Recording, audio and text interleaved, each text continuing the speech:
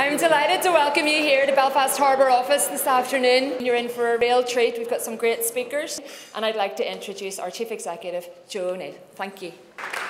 Ladies and gentlemen, on behalf of everyone in Belfast Harbour, I'd like to extend a very warm welcome to you to the Harbour office for this afternoon's spring lunch for the Ireland-US Council.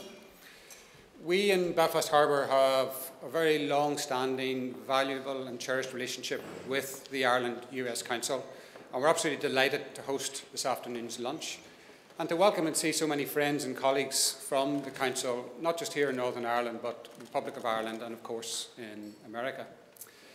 A busy agenda this afternoon, so I'm going to be brief, and to help with that brevity, I hope some of you caught a little bit of a glimpse of the video that we were playing in the background. Intended to save 1,000 of my words this afternoon, but to just give you a little bit of a snippet and an insight to the wide range of activities that we have here in Belfast Harbour and the development plans that we have. And for those of you who haven't been here recently, it is a rapidly changing estate and a rapidly changing area of Belfast Harbour.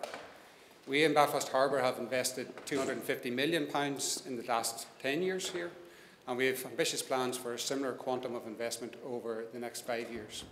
And when you look at that investment that's been made and is intended to be made, so much of it is strengthening and enhancing the relationship between Ireland and the US, particularly at the corporate trading level. We are, of course, a port at our heart, so we are the gateway for imports and exports between Ireland and the US marketplace. But if we just focus on 5 initiatives here in the Harbour Estate to amplify and give an example of the level of transactions we're doing and the level that we are operating at in terms of our relationships with significant American entities, and we very much value those relationships. I've been a big week in Belfast. You'd need to be living under a stone in Belfast not to have realised what was happening this week with regard to the build-up for the airing of the final series, 8th series of Game of Thrones. For those of you, again, living under a stone, you may not know so much of that is produced here in the Belfast Harbour Estate, and we have an excellent relationship and a hugely valuable relationship with HBO. Not far away from that, another significant US entity in another one of our Belfast Harbour studios, Warner Brothers, is producing Series 2 of Krypton, another valuable relationship for Belfast Harbour and for the city and for the region. If you look immediately outside the Harbour office, again, if you haven't been in here for years, you'll see a transformed skyline. That's our City Quays investment, £275 million, hoping to create and welcome 11,000 jobs, principally foreign direct investment jobs targeted at US entities. We're off to a great record. It's a great start there. We are welcoming companies like Baker McKenzie. Just across the way, we have City as well here within the Harbour Estate. And finally, as part of our City Quays development, some of you I think are actually staying at it. We have developed and we own and manage a new hotel, the Marriott Hotel, so clearly we are welcoming the Marriott brand here. So Belfast Harbour Estate is home to very significant US entities, and we hope that through our investment plans and events like this here this afternoon, we can further develop and enhance those relationships. So that's it for me. I hope you all have a wonderful afternoon. Again, we're delighted to welcome everyone here. And could I now ask and welcome Dr. Michael Summers, the President of the Ireland-US Council chapter here in Ireland. Well, Joe, thank you very much indeed. That was very interesting. When you were talking about the amount of money that you're spending on the harbour up here, 250, 275 million, you'd want to see what you get for that in Dublin. You'd hardly get a ward in a hospital. It's great to be here. These are magnificent premises, and it's very kind of the Belfast Harbour Commissioners to allow us to be here. And Len O'Hagan, of course, has been a steadfast supporter of the Ireland-US Council for years. I'd also like to thank Dr. David Dobbin, who's chairman, and Joe, of course, for your generous welcome and your splendid hospitality in having us here today. Anyway, we'll hear from our first speaker shortly from the United States, and I want to acknowledge and welcome here today.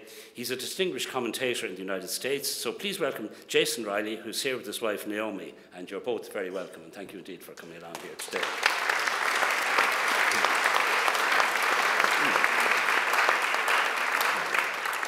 Now, our speaker after the main course is one of Northern Ireland's most successful homegrown entrepreneurs, who is the recipient of the Ireland-US Council's Cuchulainn Award in New York last year.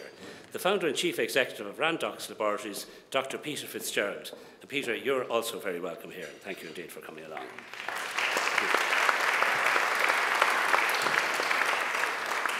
Now, I also want to say that we value our excellent relationship with the United States Consulate here in Belfast, and it's a great opportunity to welcome the Consul General of the United States here, and she's agreed to help us with some of the introductions. So please welcome our good friend Elizabeth Trudeau, who's Consul General. And thank you indeed, Elizabeth, for coming along.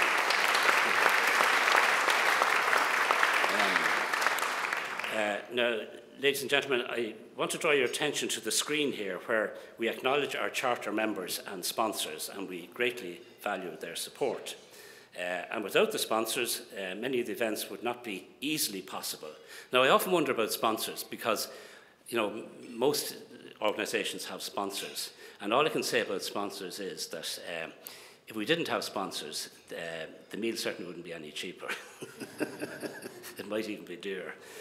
So we're delighted to have these sponsors, and could I thank, in addition to the Belfast Harbour Commissioners, thank Aer Lingus, Invest Northern Ireland, Dalradian Gold, I hope I'm pronouncing that right, because I thought it was Dalriada, but anyway, and the law firm of A&L Goodbody for the support in making today possible.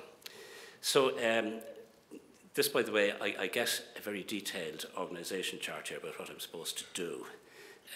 And I should thank David O'Sullivan for this, because David works very hard at this, as does Roddy Feely, and but for them, these sort of events wouldn't happen. So thank you guys for organising all this.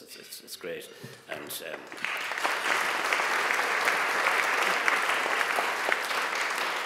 I say, it's all very carefully choreographed. So anyway, so to get our programme started, it's my pleasure to ask Steve Harper from Invest Northern Ireland to say a few words. Thank you.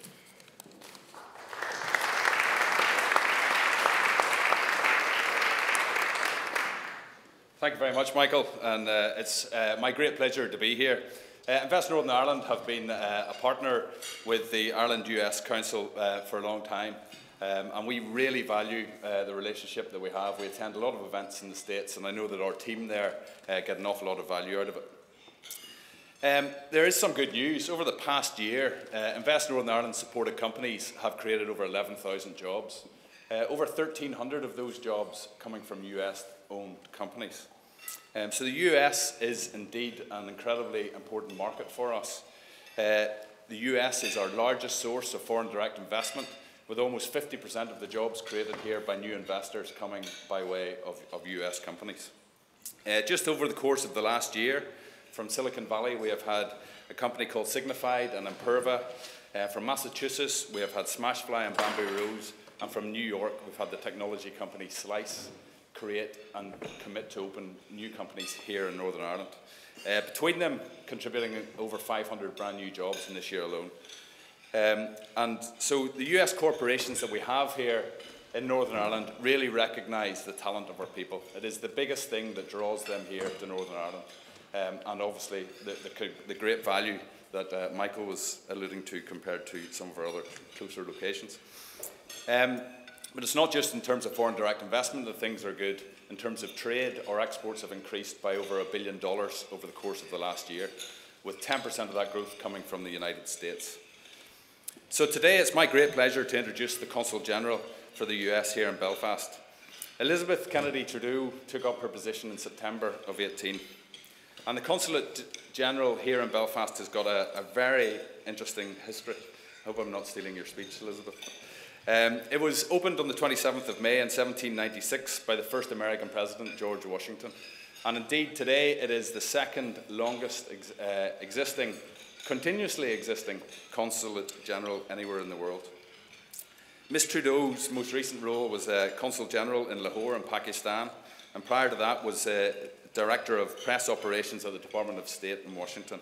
And she has previously served in Brussels, South Africa, Tunisia and Kenya. So please welcome to the stage the United States Consul General and fantastic friend of Northern Ireland, Elizabeth Kennedy Trudeau. Thank you.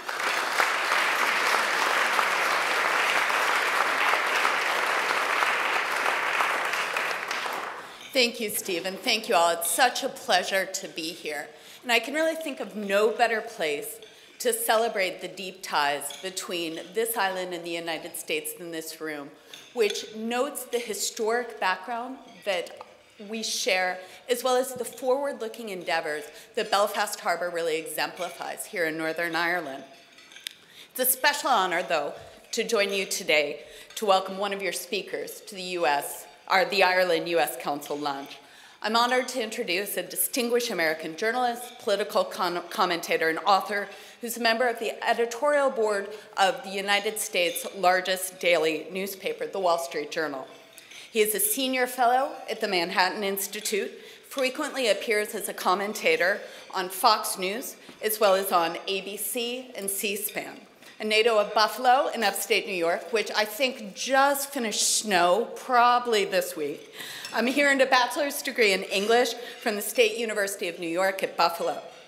His first jobs in journalism were at the Buffalo News and USA Today, and then he joined the Wall Street Journal in 1994 as a copy reader on the national news desk in New York.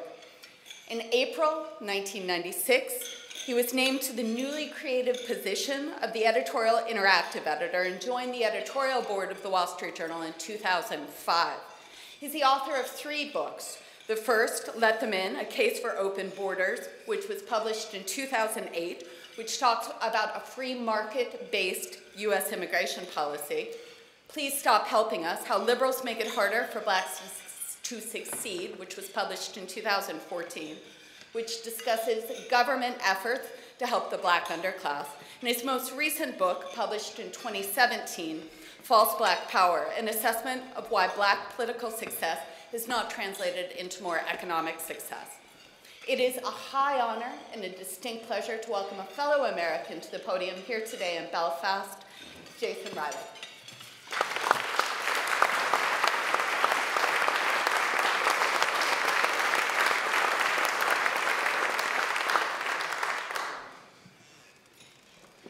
Thank you for that very kind introduction. I will tell you, it's good to know that the services of an American political commentator are still in demand these days after we got so much wrong back in 2016. So I appreciate your abiding faith in my profession. When I first received the invitation to speak here today, I was concerned that someone at the Ireland U.S. Council had made a horrible mistake based on my last name. I showed the email to my wife and said, this can't be right. Do they know I'm not Irish? Do they know just how not Irish I am? But here we are, and I'm very, very grateful to be here. I was asked to make a few remarks about what's going on politically in America, and I assured the Council that I could do that. But in all honesty, no one knows what is going on politically in America. We are in uncharted territory. The election of Donald Trump shocked everyone, including Donald Trump. And many people have spent a very long time studying U.S. politics. I myself have been a journalist for 25 years now, are still trying to figure out exactly what happened. Or rather, to be more specific, some of us are trying to figure out what happened, while others simply refuse to accept the results of the election.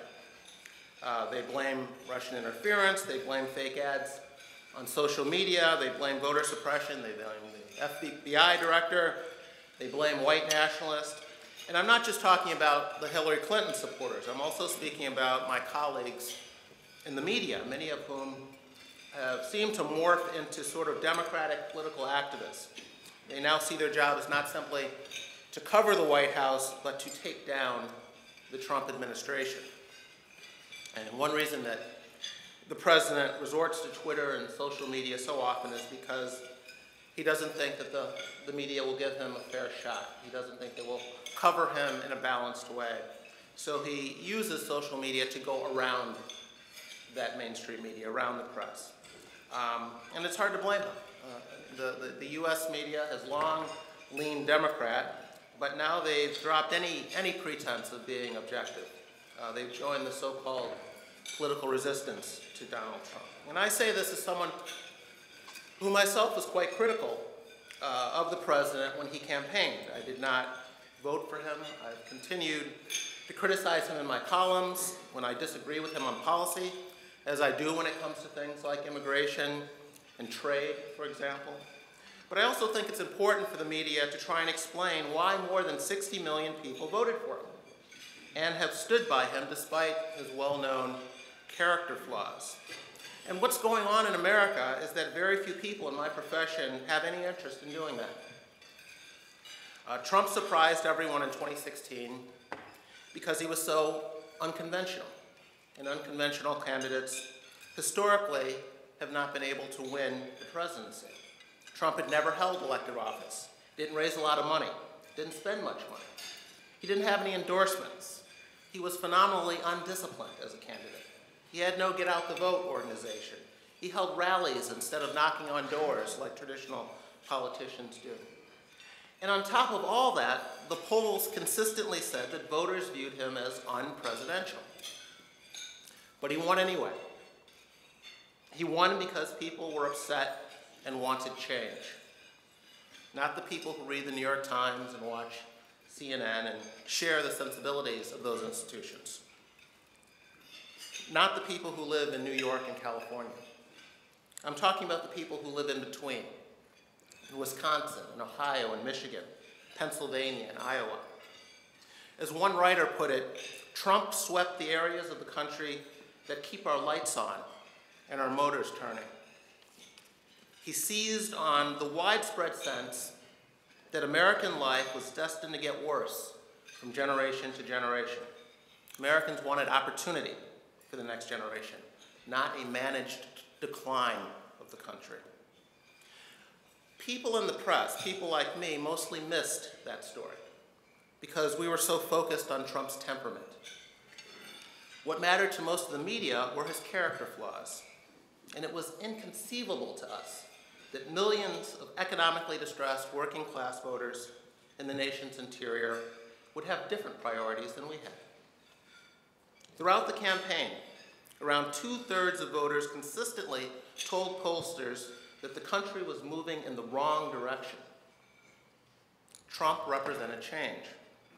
And millions of Americans ultimately decided that they didn't have the luxury of obsessing over his personal shortcomings the way people like Jason Riley and other media elites were. These people were out of work, they hadn't had a raise in a decade, college was no longer affordable, healthcare costs were supposed to go down, but they had been rising.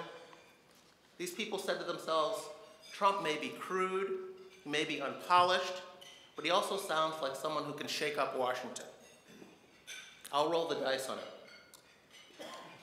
By contrast, a vote for Hillary Clinton was a vote for more of the same. And the status quo wasn't working for a lot of people in America. They had lost their faith in political institutions to act in their best interest. Trump tapped into that. He said he would take on the media elites, the political elites, the Republican elites. Trump didn't beat Clinton because of Russia interference or voter suppression or because sexism and bigotry is ascendant in America. He won because a lot of people, millions of people, who voted for Barack Obama in previous elections cast ballots for Trump this time. Trump also had the advantage of running against a deeply unpopular opponent in Hillary Clinton. It's important to keep in mind that voters had already rejected Hillary 8 years earlier when she ran against Barack Obama. America was done with the Clintons, but Democrats decided to nominate her anyway in 2016, and she turned out to be a very bad candidate. She insulted Trump's supporters, and it turns out there were some 63 million of them. She called them deplorable.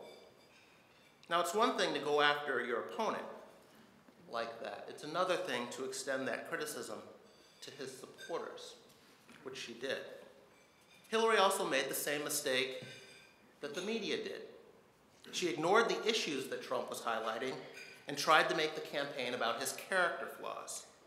And like the media, she learned that voters had other priorities. So, how has Trump done since he's been elected? Well, it's going to depend on who you ask in America. I can assure you there's been absolutely no improvement in the president's character. Trump remains as unpresidential as ever. he is in no danger of turning into a conventional politician. He seems to enjoy publicly humiliating people who work for him.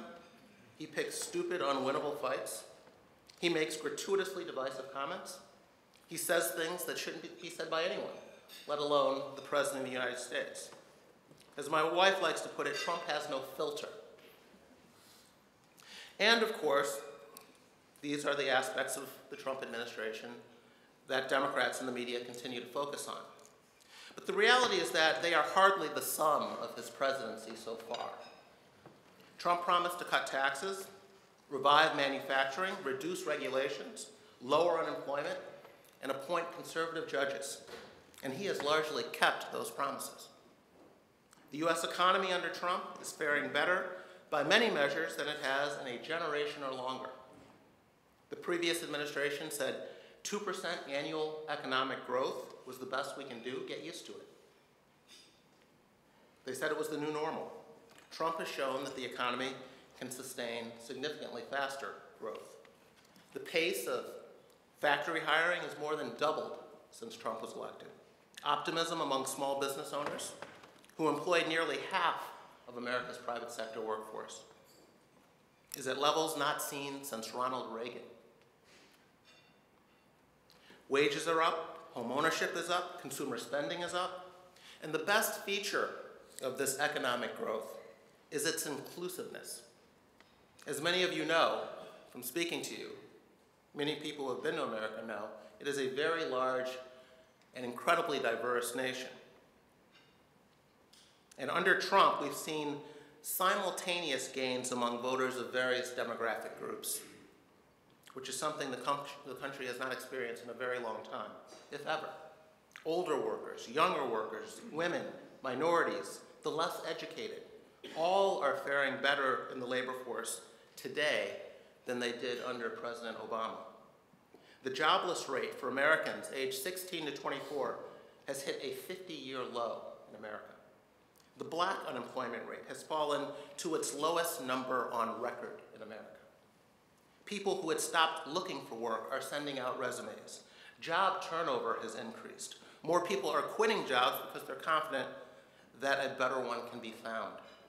And this tighter labor market has forced employers to increase pay and benefits to either attract new workers or simply hold on to the ones that they have. Job openings have reached their highest level in nearly 20 years in America. Does this mean Trump will be reelected in 2020? I think it's much too early to tell. A lot could happen over the next 19 months. The economy could slip into recession. As I was saying to some gentlemen earlier this afternoon, growth in Europe and Asia has already slowed down. And of course, we live in a globalized economy, so the US is not immune to these trends. The president's trade war with China and other countries could escalate. Trump's obsession with building a wall along the Mexican border could get the better of him.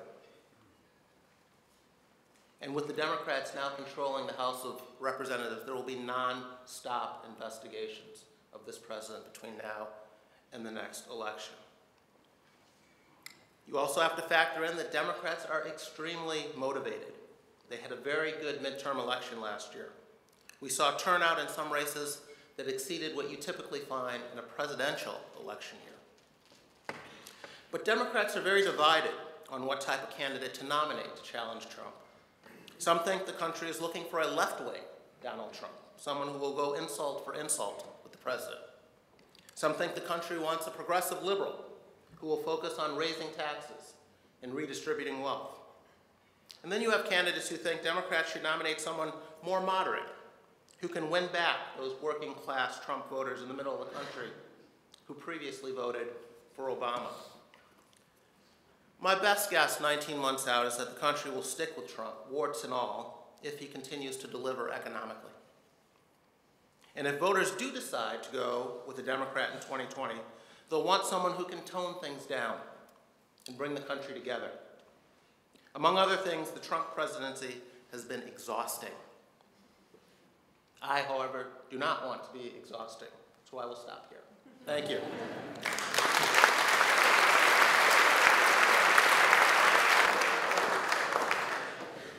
Jason, that was great. Many thanks indeed. Are you taking bets on whether President Trump will be re-elected or not? I wasn't too sure.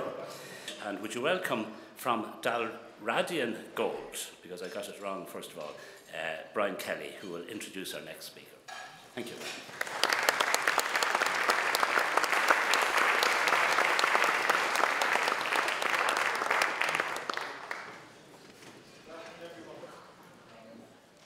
To add my words of welcome to all here this afternoon.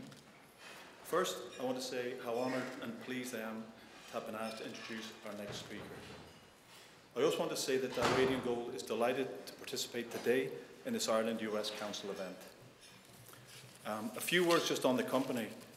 Dalradian, we have a proposed $1 billion investment to build an underground gold and silver mine in County Tyrone.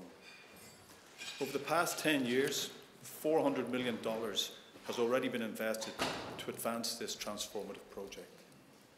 Some 1,000 jobs will be created for a 25-year life of mine. We are owned by Orion, a New York-based private equity firm, whose investors are primarily pension funds from across 11 US states.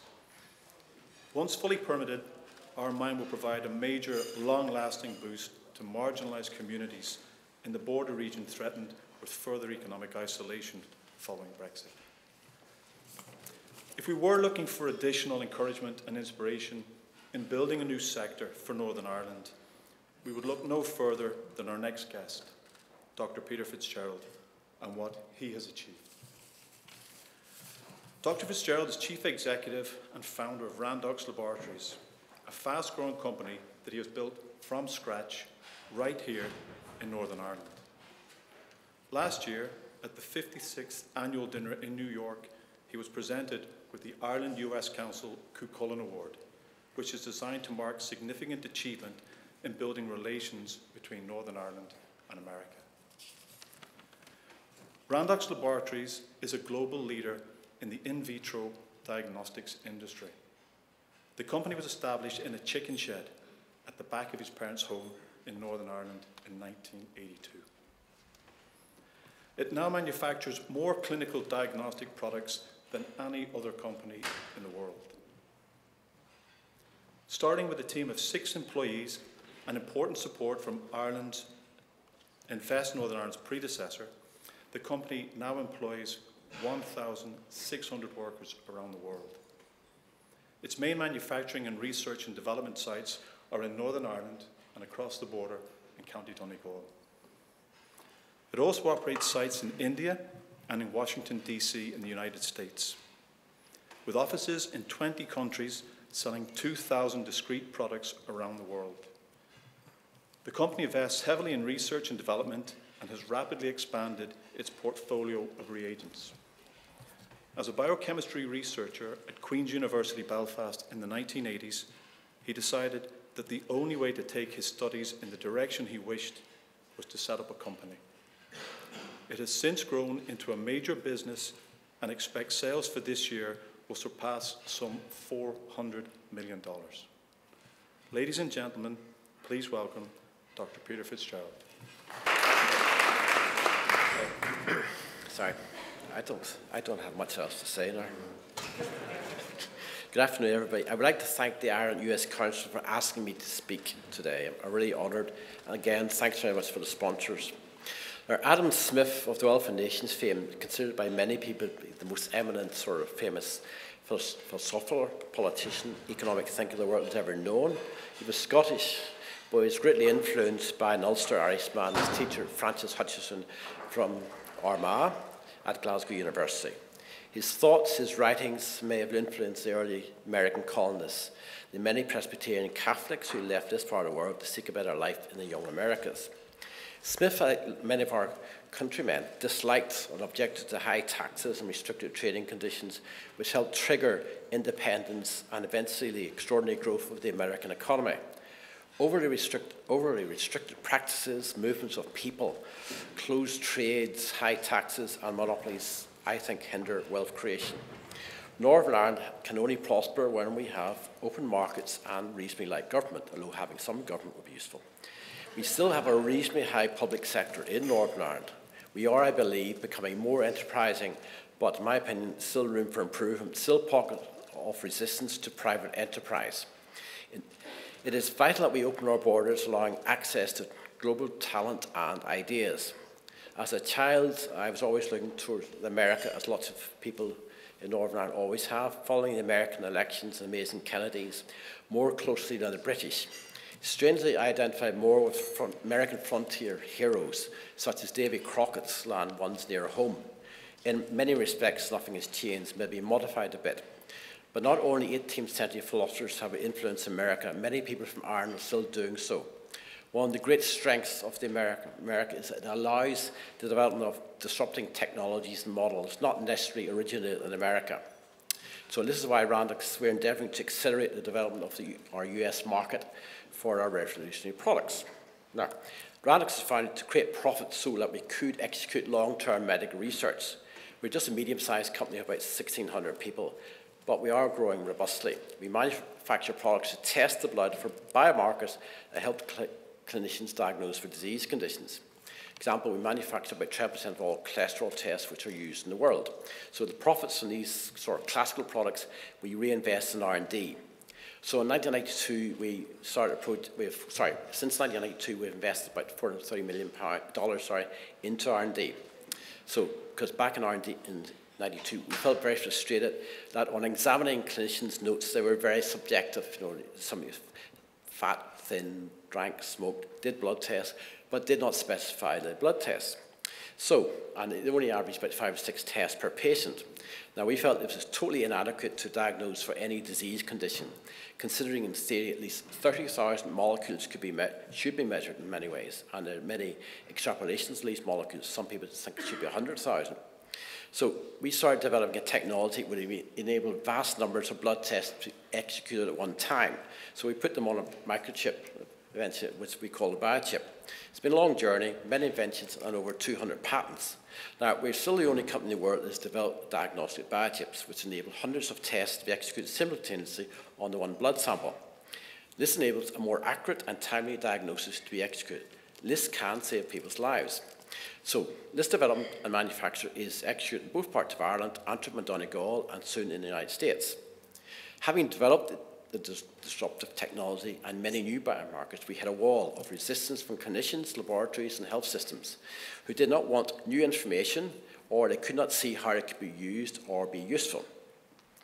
But the overriding fundamental flaw in the reasoning is they're not putting the patient first. They're thinking of the institutional systems and orthodox clinical pathways.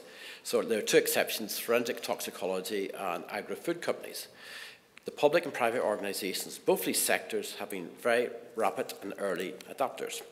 So we came across a classic Adam Smith situation of hindering improvements by restrictive practice in clinicians, laboratorians, and health systems. So we decided to go to the public and see if we could demonstrate the benefit to people by offering the most comprehensive and advanced blood test in the world. Could this improve people's lives, save their lives, and would they pay? The answer is resounding yes. We reckon currently we can save lives every week and regularly improve people's lives. This can range from earlier detection of cancer, hormonal imbalances, and nutritional imbalances, which can be rectified, changing people's lives. Some nutritional or hormonal imbalances can lead to neurological conditions, even mental illness. But unfortunately, people don't get tests done, so millions of people are suffering or burdened with things they don't need to suffer from. This applies to people who can look and even feel really healthy. So at Randox, we are diligently trying to spread this message to test with our biochips and change your life. I'm personally iron deficient. No, I don't look healthy, but I'm iron deficient anyway. So this direct-to-the-consumer model is starting to work, and we are in the process of simplification and extending the conditions, the actual medical conditions which we can identify. There's a long way to go here. So we're using a lot of algorithms and AI to get better interpretations. In the last quarter of this year, we expect to launch another system which will enable vastly superior distribution of the technology. Now, I was highly honoured to receive last November the Culholland Award. As I said in New York, apparently Culholland, is a mythical ulcer hero. I believe in him. By my guardian sent him to Scotland to train as a warrior. I went to Scotland to train as a biochemist, but the reasons were different now. He was very beautiful. Men worried he would steal their wives and ravage their daughters. this was not my problem. I went to Scotland. He had many lovers. I didn't. So he clearly didn't need a Randux badge, certainly with regard to erectile dysfunction. It was not a problem he had, apparently. Now, it's very curable, erectile dysfunction, in most cases. There's quite often sort of nutritional aspects to it, so it can be easily erectified. His anger after battle was unquenchable, unless a host of women, and I mean a host of women, that's amazing, were sent out naked to him. In New York, I was told it's breasts of women, but they're naked now. What a man. Apparently, the only way to take him down was for all these women to come out. Do you get it? But he may have needed our STI test, because he certainly was very prolific. And if you don't get our STI tests, then it can lead to infertility, and it can also lead to erectile dysfunction. Simply, Irish people are considered to be fighters and disruptors. We at Randux believe it is time to disrupt health, and the capacity to absorb and adopt innovation in America is legendary. So we're going to West. Thank you very much.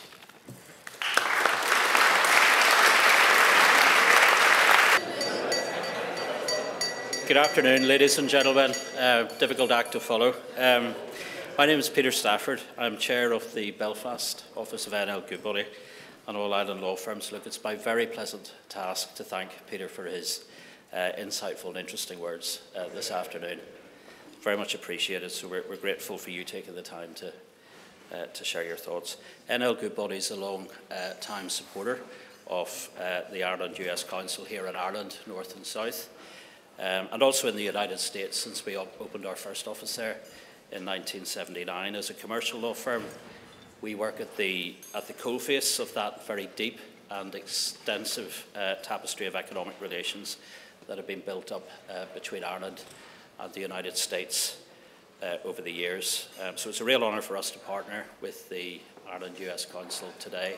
I think a lot of you handed in business cards on the way in.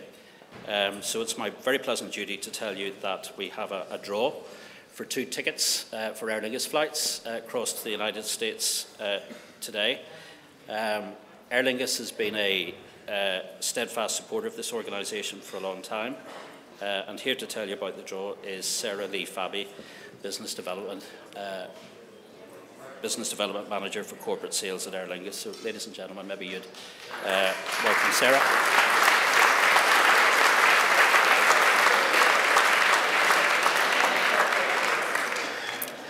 Good afternoon, everyone. We're just going to begin by showing you a very short video.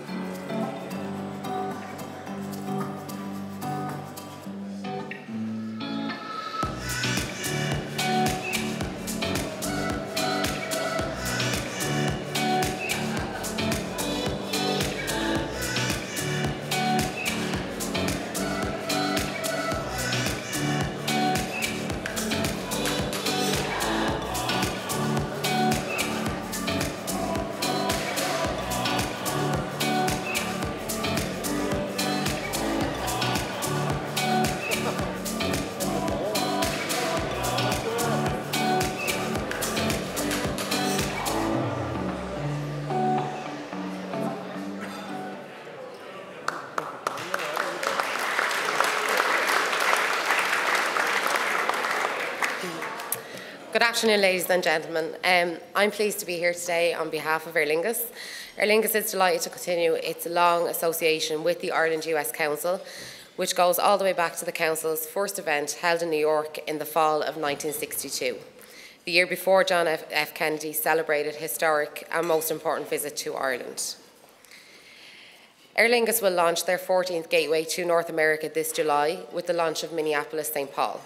Last year, we successfully launched Seattle and Philadelphia. In January, Aer Lingus unveiled a refreshed brand with an updated logo and new aircraft livery, reflecting the airline's position as a modern and contemporary brand that competes on an international stage. The new brand identity supports Aer Lingus' ambition to be the leading value carrier across the North Atlantic. The refresh is part of the airline's ambitious growth plan, which will see Aer Lingus increase its North Atlantic fleet from 17 to 30 aircraft by 2023. Overall, Aer Lingus plans to grow its A330 fleet from 16 aircraft from 13 in 2017 and invest in 14 new A321 long-range NEOs to provide capacity for growth across the Atlantic and within Europe. Just by way of a closing word, can we get in a commercial plug? The Ireland-US Council always welcomes new members. You know, things either grow or whatever. Anyway, I'm told the membership dues are quite modest. It's all relative, I suppose. And I know that Roddy Feely, whom many of you know, who's the Ireland Executive Director in Ireland, he's always pleased to hear of new potential recruits. So any of you that feel like joining, you're obviously extremely welcome, and we'd be delighted to see you around. And indeed, Roddy would be delighted to hear from you. He has an office in Dublin, but of course you can contact him also on the internet. Again, many thanks indeed to the Belfast Harbour Commissioners for inviting us here today. It's been great and we've all enjoyed it, and hopefully it won't be too long before we come up again to Belfast to enjoy your excellent hospitality. So again, delighted to see you all here, and thank you very much indeed for coming along. Thank you. Bye-bye.